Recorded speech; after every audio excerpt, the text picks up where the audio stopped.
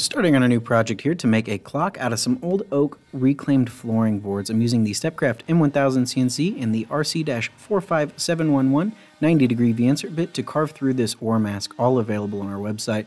So with this ORAMASK, we have the masking on there. We will carve through that masking, and then that will allow us to paint really cleanly up against that edge and not get paint where we don't want it. That's especially important with wood like oak, where it has an open grain, and it is very difficult to sand any sort of paint off that gets into that open grain area. So we're going through here, and this bit is giving a perfectly clean carve, which is exactly what we want to see, and it's definitely doing a really nice job. We did just post a video talking about how to get that ORAMASK to stick down really nicely, so definitely check that out if you haven't seen it already.